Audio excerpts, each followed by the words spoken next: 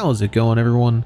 Welcome to Series 22, Upgrade Heroes, Autumn in Forza Horizon 5. Today we're going to be taking a look at the Forzathon Weekly Challenge Natural Selection. Chapter 1 is In a Long Line. Own and drive the 2004 Mitsubishi Lancer Evolution 8MR, an upgraded variant of the 8th generation of Mitsubishi's renowned Lancer Evolution series. All you have to do for this one is own this car. It's available in the auto show for 31,000 credits. That's going to be your best bet because they're going in the auction house for 3 times that or more.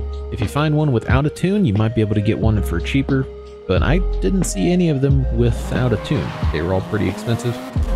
Once you own it, all you got to do is drive it, which brings us to Chapter 2, Theory of Evolution.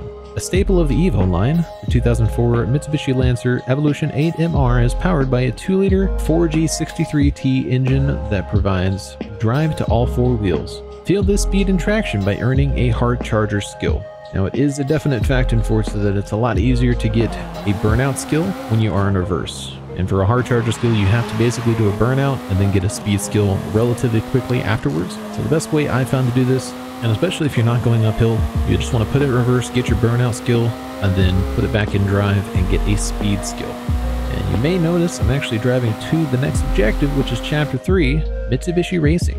This MR model comes with an upgraded 6-speed manual transmission, BBS wheels, and other performance-oriented parts. Take them for a test drive by earning 2 stars on the Mountain Pass Speed Zone in the 2004 Mitsubishi Lancer Evolution 8MR.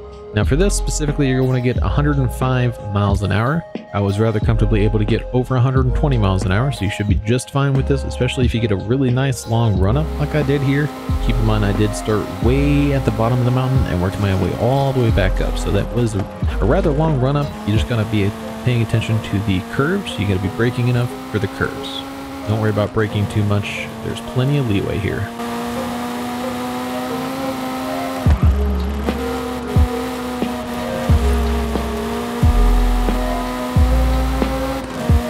That brings us to Chapter 4, the final chapter, Built for Both.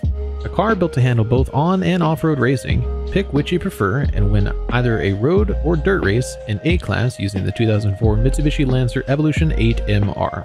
For this, all you gotta do is go to any road or dirt race. Those are the blue or the orange icons on the map. It has to be either a road or a dirt race. That's not a street race, that's not a cross-country race. And you do want to start the event as a regular event. Don't blueprint it, as that will sometimes bug the entire event. Either of those, just pick whichever one's your favorite and start it. If you're having difficulty winning, all you have to do is lower the difficulty of the drive guitars. I have tunes for either a dirt or a road build down in the description below. It does have to be A-Class. Please don't forget to drop a like on the video if it helped you out, and subscribe with notifications on if you want to see more content like this. I do seasonal PR stunt guides, which go live 30 minutes prior to season changeover each week, and I'm also working on PR stunt guides for all the PR stunts in the game, which will include the expansions as well. I'm also streaming Thursdays around noon Central Standard Time for playlist completion, so definitely tune in if you'd like some assistance with the festival playlist every week. We host an open lobby. We can do events multiple times if enough people tune in, and everyone's welcome. Thanks for watching. I hope this video helped you out. Y'all have a wonderful day.